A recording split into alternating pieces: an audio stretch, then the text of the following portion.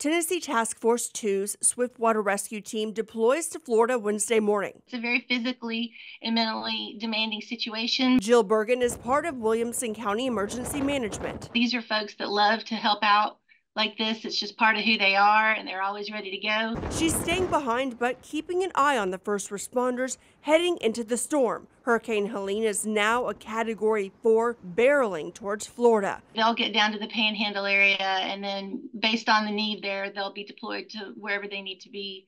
But the water element is really the one I think that they're focused on with this group.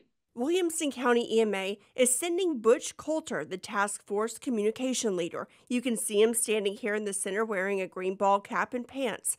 Coulter is a critical part of this potentially life-saving team. It'll have a portable radio tower. It'll have a cache of portable radios that if when they get there, if there's no radio communication or phone, he might have equipment that responders on the ground can use, satellite phone, things like that. This isn't the first time the group has deployed together. They've worked emergency situations across the country. They study this, they practice best practices and train together for these kinds of situations. So I'm sure the folks down there will be glad to see them roll up.